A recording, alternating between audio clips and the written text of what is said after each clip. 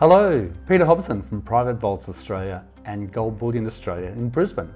We're here to talk about the safety of your items within a private institution such as ours.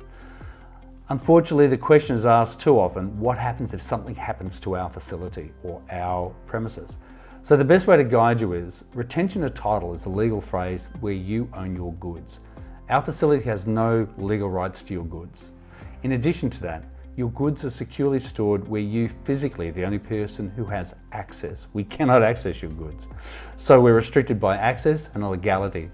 So if anything happened to our entity and a trustee came in to run the business on our behalf, the only rights we have as an entity is to our high security storage fee.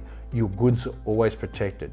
So not only are we trying to protect you from the outside world and things can happen such as natural disasters, fire, home burglary, robbery, theft, but you're also protected from our facility and ourselves, that your goods are always retained in your ownership.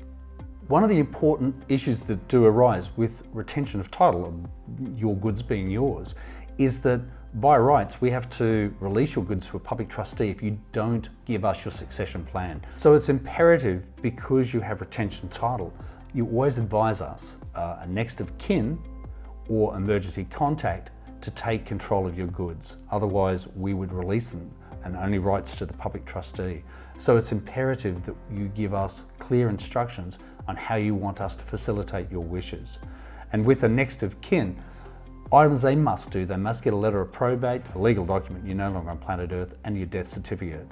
So there is a little bit of hoop jumping, but it's imperative to protect your goods and your items appropriately. Look, I hope you found that informative and you understand the protection that's in place to help you, our clients. And please, if you have any questions, reach out and contact us and we'll put some information in the links below. Thanks for watching.